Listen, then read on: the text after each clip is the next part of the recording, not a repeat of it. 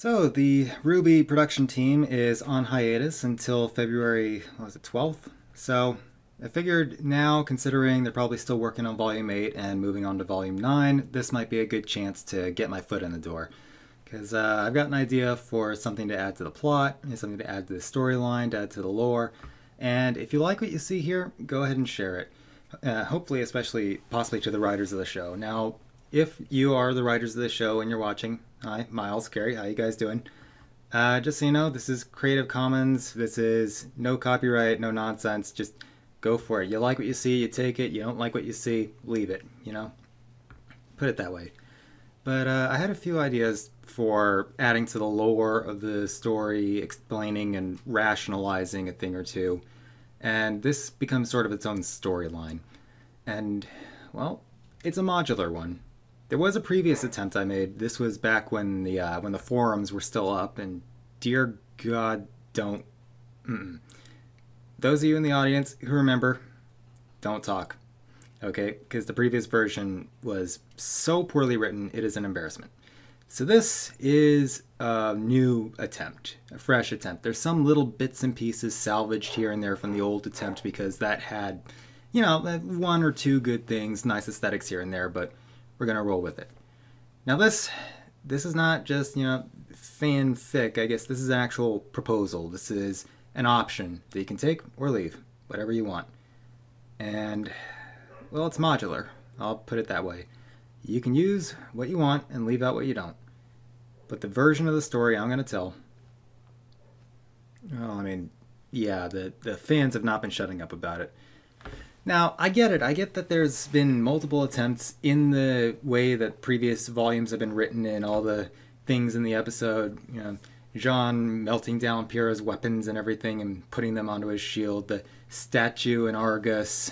The meeting with Pyrrha's mom and like trying to be definitive, like they're dead, they're not coming back. I get that.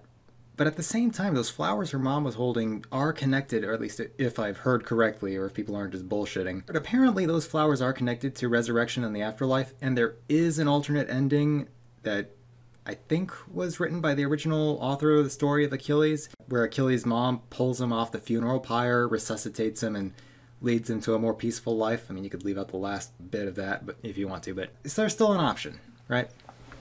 And so the lore I was thinking of expanding on here, this is going to be something where it splits off into multiple directions. You have an arc of the story in Vale, episode, maybe two, a little bit in Mistral, possibly one, maybe two episodes, and then scattered in those same episodes, the hell, if you will, the hellscape, the grimm realm, if you will, that has some connection. I'm also doing the editing, so if you see this, it means I'm interjecting because it got too rambly. And yes, I am dressed for doing the recording for basically episode 2 of this little series. Gonna be, let's see, there's first video, then there's, so 4, maybe 5 episodes.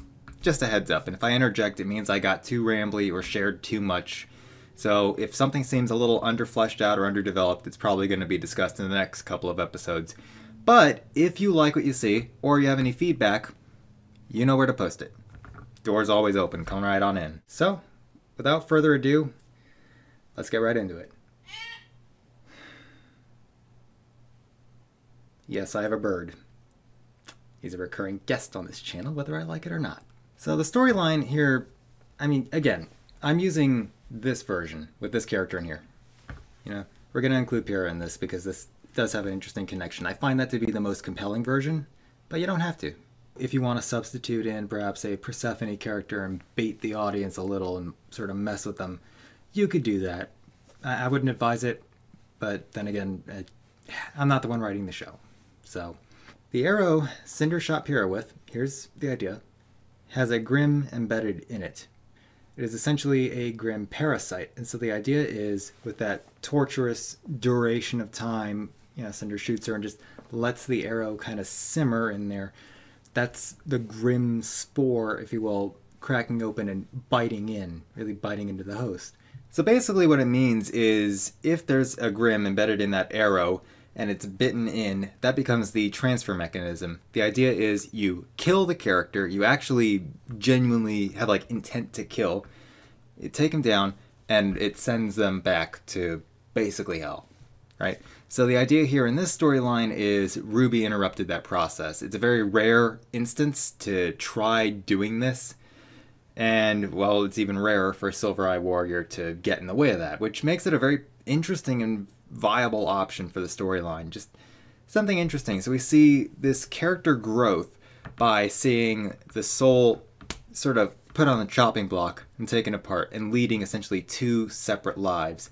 One living in basically hell, the other surviving with the help of others, basically in the aftermath of, well, the Battle of Beacon. So I think that's going to provide a really interesting and viable story path, because where we start off with is you see the character torn apart and we see one side basically going into hell, having to go through all that and learning to become stronger and not be like spiteful and hateful and resentful of everything, learning to find the silver lining in life. And the other side, finding ways to help, finding other ways to be a hero, and those two feed into each other. So the idea is you take this opponent of yours, you kill them, bring them back to your realm, and you let that parasite consume and overtake them. So the idea of this grimm is you basically create sort of this grimm zombie. You have the shell of who the person used to be, but not only does it look like a grimm, which is already kind of scary enough, but there's no soul of the original character left once the process is done. And you have to finish the process basically, and this is sort of where some or perhaps there's room in the story to explain for all this time. You basically have to break this character down that you've infested with this parasite. You have to break them down mentally, emotionally, and physically. You have to break them physically so their aura goes down and the grimm is allowed to spread without being blocked. You have to break them emotionally. That creates despair. Grimm feed on negative emotions, right? Remember that from, some of you probably do. And breaking them down mentally, finding the things that stress them out the most, gives the grimm something to sort of take note of. And basically once the process is done, by the time that grimm reaches the brain, it can start causing a tremendous number of issues, which leads to a sort of cascade failure. Essentially, they might have muscle convulsions if one part of the brain gets breached, like the brainstem. They might have irregular heartbeats, which freak them out, which feeds the grimm, which causes it to latch on and do more, which keeps going. If it gets into a sort of visual cortex, they might have hallucinations, nightmarish hallucinations, which freak them out, which again leads to a cascade failure. Or certain other parts of the brain, like those that control sort of, if you ever think to yourself or sort of talk to yourself in your own head, you can sort of hear yourself talking without actually speaking. That can be a way in as well. It can start casting doubt on the host. It can start freaking them out and just get through to them that way. But whatever it is, if it breaches the brain, you're done. And at that point, it can eat the entire host's soul and possibly still retain sort of their semblance, or maybe it keeps a fragment of their soul alive to keep that semblance working. But at that point, there is no recovery. You send that character back out against their friend, they are going to be just a psychological weapon at that point. There is no breaking through to them. There's only killing and stopping them. And that's the route that some people have proposed going down and having Jean do that. But I don't know if that's such a great idea. You know, looking back at what happened after Volume 3, I remember there were stories, there were people who sent cookies with razors in them after they killed Pyrrha off, because people were so upset with how it was handled. I don't think people are going to be happy if the character is brought back just to be killed again. Salem did not command Cinder to do this. Cinder just kind of brought those arrows along anyway. But I'll get to that in just a sec. The idea is RWBY going off, RWBY just blasting off and screaming at the end, that cut off the transfer window, that cut off the transfer overall. And the result of that is that most of Pyrrha in this storyline, or if it's, let's say, a Persephone character or somebody else who goes to hell or ends up in sort of this underworld, they're sent across in their own way, whatever that may be. But with the Pyrrha storyline, most of her, maybe 60, 70% of her, goes through, and the remaining 30 to 40%, whatever's left behind in Vale, sort of wakes back up just a little bit and sort of has this knee-jerk reaction to try to go back to the tower. You know, she's worried about her friend. And what you see is a really interesting sort of split in cognitions, in in memory and personality. The part that ends up being in basically hell, I'll just call the grim underworld basically hell just to make it easier. The part that ends up in hell doesn't remember Beacon that well, interestingly enough. Doesn't remember her friends consciously. Subconsciously, yes, there's a response. There's, you know, certain names, like they ring a bell, but it doesn't quite click. Something's not there. And if you put her in a room, you put this part of Pyrrha in a room with her team, she'd have an emotional response. She'd recognize them, but her memory's just not there. So it would be a very painful experience, and that, you know, that could still work. But the other part that remains in Vale has this knee-jerk reaction to go back and check on RWBY. And so we see this sort of in like a flashback later on in the way that this story is told later on.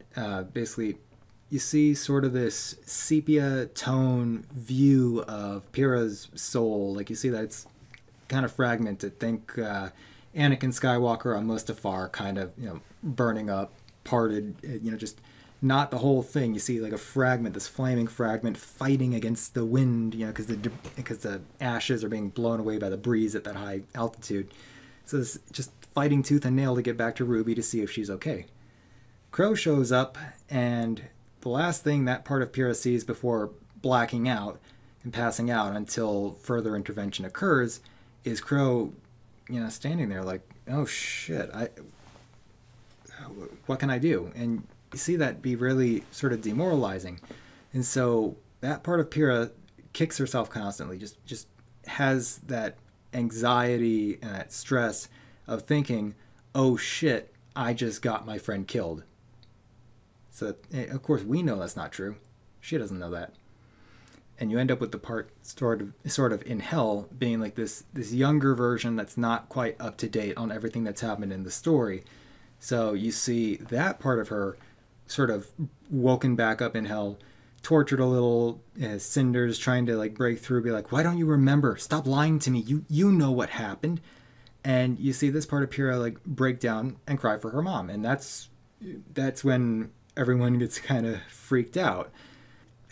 That's when they start to realize the transfer wasn't complete. And we start to figure out, oh, okay, it was the Silver Eye girl, you know. The number of events of this kind of transfer have been sporadic historically. I guess that could be part of the lore, that it's very sporadic. It's very rare to use those type of grimm, and it's very rare even in those situations. Among those situations, it's rare to see a Silver Eye warrior get involved. So it's like nobody knew this was going to happen, not even Salem, because it's like, when does anyone fucking do this?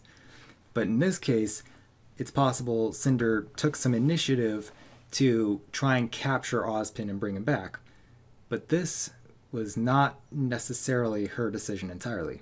And this is where we get to the other part of the lore, the grimm in her arm. And yes, I know it looks like it's like I'm practically holding up a sheet of paper. I know. I need to go outside and walk with it. Sorry, but it's a grimm in her arm. The idea here is we expand on that as sort of this half character, if you will. This grimm sort of connects with her on a psychological level. Initially, it was intended as a sort of symbiote to continually motivate her to keep on going, keep on doing what she was tasked with doing, which was death, destruction, and carnage. Because that's what grimm feed on, right? Negative emotions. That's in the lore. So the way this grimm achieves that, the way that it can feed itself and enjoy itself, is constantly poking and prodding Cinder to motivate her to do this or do that. And this is where you see it suggesting bringing those grimm arrows, or bringing those grimm that can be packed into arrows and used. This is where you see it at the end of the fight between Cinder and Pyrrha. It gets involved and it says something along the lines of, oh, this little morsel could be quite useful. Just imagine an obedient dog, a servant to you for the end of time, fit for a queen. You see that sort of dialogue go on, and you see there's sort of this exchange back and forth. Cinder's like, I don't get the point of doing this, and the grimm's like, trust me, do it. And you hear Pyrrha talk about destiny, and Cinder's like, maybe this was destined. So it's a little slip up because that Grimm is actually really kind of stupid. And it's not really itself talking. It's an amplifier more than anything for the things in Cinder's subconscious. The idea is that it takes her sort of desires, her goals, and knows how to use that to manipulate her. Think of it like that manipulative ex-boyfriend that everyone seems to talk about. Basically, that thing, that Grimm, can keep messing with her, and as it grows out of control, it tries to become more and more this dominant voice. And it has sort of this back and forth where if Cinder tries to refuse to follow its orders, it gets a little more toxic, it gets a little more aggressive, and just wears her down. Like, it is trying to gorge itself on negative emotions. It's trying to grow stronger and stronger, and it can do that in one of two ways. One, it can torment the host, or two, it can get the host to go torment someone else, which is where you see the motivation for Cinder to occasionally go back to her little side project, her little extracurricular activity, which is Pyrrha, or perhaps a Persephone character if that's the storyline you go down. And this storyline could kind of delve into that, and could delve into the changes in her decision making and things that people have used as reasons to call her a trash villain, you know? I'm not trying to be mean. I know. Miles, listen, I know you've already talked about it a lot on Twitter. You don't want to reward people for being assholes. Don't shoot the messenger, okay? Just saying, you know? I think this could help. The odds of the writers of the show actually trying this, I guess it depends on the fan reaction. So again, anyone who wants to share this, animate this, do whatever with it, take it and run wild. Let's spread the word. Let's get this out there. You know, if you like the idea, again, help me promote it. Anyway, this stupid-ass Grimm keeps pushing her like an abusive boyfriend, weaseling its way back in again and again, just getting into her head and sort of coaxing her, pushing her to do these things that put her in trouble, because it wins either way. If she gets severely hurt, it gets more to consume, right? There's no defense, there's no more barrier. It can continue to consume, and it can sort of sustain itself, gorge itself on making her feel like shit. But if it can motivate the host correctly, if it can motivate Cinder correctly, she'll go after someone else and torment them and hurt them, and the Grimm wins either way. So that could explain why, like, for example, what was it, Volume 4, was it, where they opened, Volume 4, Volume 5, where they opened the vault and they found Jinn? Well, think about it. She was told not to go out there, not to go after Ruby, not to go after these kids, because it was just going to end badly again. What motivated her to go out and do that? A hunger for power, and possibly enough tormenting in her head to make her just break and go, okay, fine, we'll do this. We'll go try this out. And that sort of teasing, that antagonizing in the back of her head will continue to motivate her to do more of these things. Where it goes from here is you have those different storylines, like I said. Basically Hell, Vale, and Mistral. You see those background stories taking place. So the Vale Arc would revolve a bit more around this sort of Tesla character. There was a project that Tesla worked on called Wardenclyffe Tower. It's been the subject of multiple conspiracy theories, but I'll completely just leapfrog that. So in the show, we already know satellites can't get to orbit because dust-based engines are just not capable at that altitude. Dust just gives up. The original idea behind Wardenclyffe Tower, it was marketed as a communications system, but demonstrated as a power transmitter, a wireless power system. And that's where the conspiracy theories start, but to make it a shorter story, Tesla did not think that planes of his time were efficient enough or powerful enough to fly very effectively. So his idea was to have an electric plane with no batteries, and you generate all the energy you need on the ground and transmit that up to the plane in flight. So in this storyline for RWBY, we've got a space plane. And this does also connect in a few other ways, but that will be explained in a subsequent video on the Vale Arc, which is probably the next video I'll do.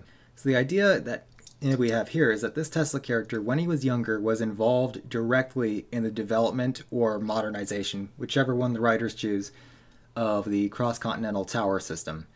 And so the idea he had was you create a layer of ionic charge in the atmosphere that wraps around the planet, and these towers can pick up signals from it and emit pulses to it. Essentially, you poke the membrane and let the ripples carry the information you need. So this is a very inefficient way to communicate, but if someday you do want to put satellites into orbit, you could have a space plane go up and just emit satellites as it flies near the edge of the atmosphere.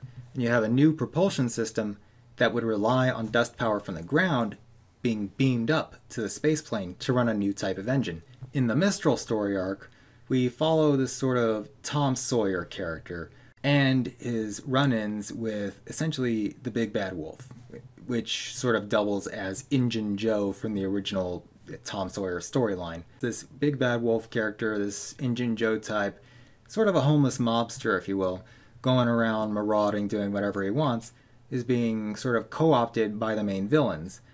And combined with Cinder's sort of lackluster performance, she's tasked with getting some practice in Mistral, helping to establish this new mobster character, this very dangerous brute to instill chaos and fear, while the operations from Salem's side are focused more on Atlas, or going to be focused more on Atlas. Just instill chaos everywhere you go. That's the major plan. And we see that this Tom Sawyer character and his friends, they bust them. They bust the two. They bust Cinder and the Big Bad Wolf, who've basically lured the local crime bosses into meeting up at a warehouse. Tom Sawyer's girlfriend in the story, her dad is a judge, and here's what I'm thinking. That could be a sort of Three Little Pigs situation. You have a judge, a cop, and maybe a confidential informant. You have the three of them, right?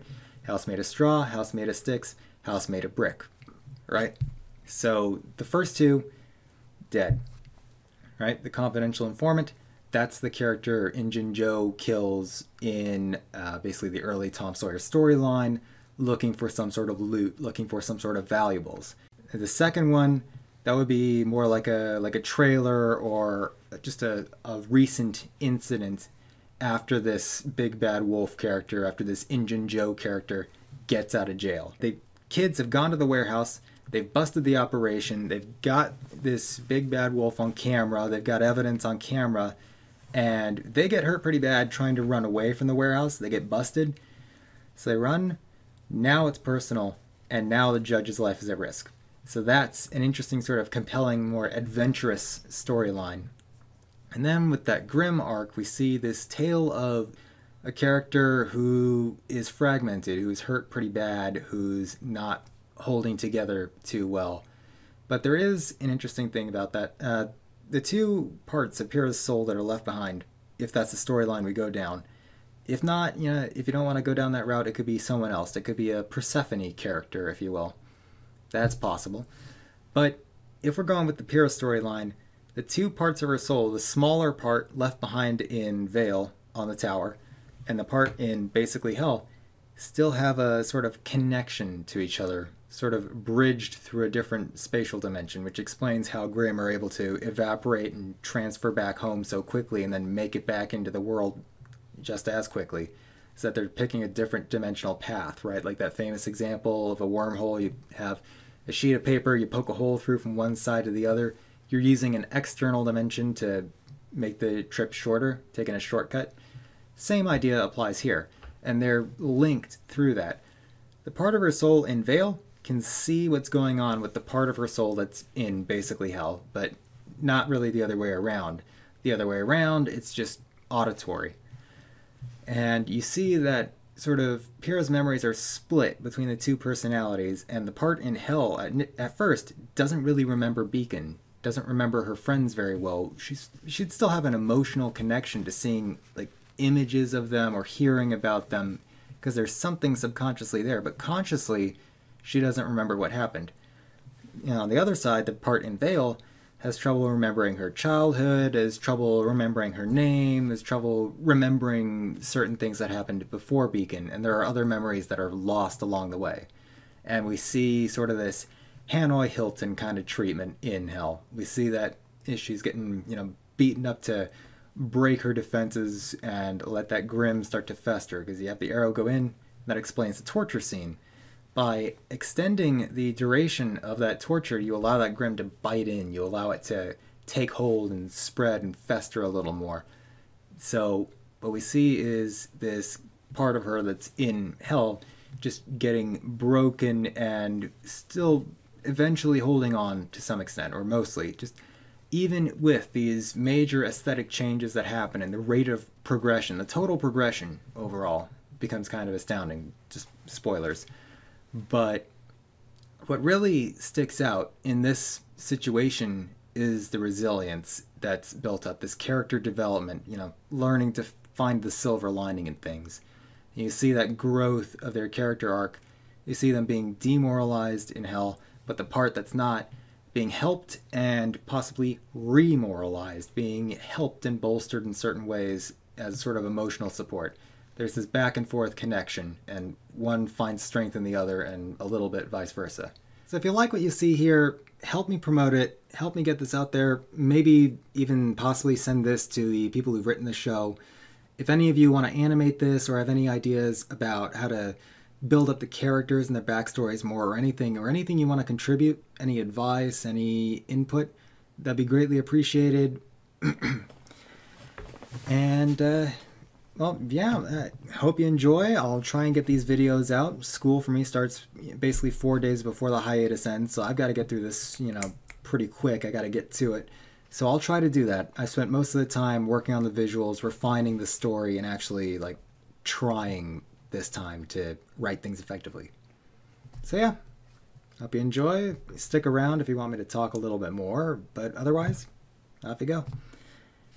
So I'm going to go ahead and talk a little bit. For those of you who remember the original storyline, it was just Deus Ex bullshit. Deus Ex Machina. Is because fuck it. Basically, that's the way it was just written, as because fuck it. And part of that is because my only writing experience, and this was 3-4 years ago when I was in high school. But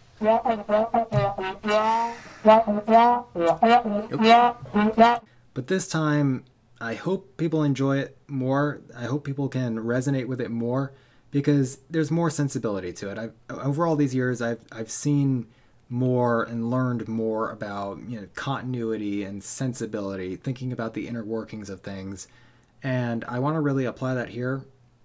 The fact that I've lost sleep over this is actually kind of stupid, because I haven't even watched the show in a while, but it's that nostalgic thing. It's wanting them to do well. It's wanting the story to do well, wanting the company to do well, just wanting to help. Right? A lot of people are saying they don't want Pyrrha brought back on the show, nor do they want Roman Torchwick brought back on the show, because they don't have much confidence in the writers to do that effectively. And the way I see it, it's there's people leaving the show because it's they keep slamming nails into the coffin for Pyrrha, and there's hints that Roman might be coming back. There's hints that Penny's already back. You can see that. But then with Pyrrha, people were unsatisfied with that character ending. It hurt them more than the writers perhaps would have realized, because Pyrrha's kind of that character where it's like a person that It's one of my subscribers, someone else from the forums. Hey, Marissa, hope you're doing good. And that's who. Pyrrha reminded her of her sister, so that was personal for her. For me, it was basically my dating life in high school. It wasn't even any dating involved, and it was still crash and burn dumpster fire shit. And it just draws way too many parallels with the story. I'll go on about that some other time. But people took it very personally, and so people are highly unsatisfied that this is how the story is being left off. For the people who were interested in seeing her come back, who are still holding out, still trying to say, hey, there's a possibility here, this is why I'm putting this out here.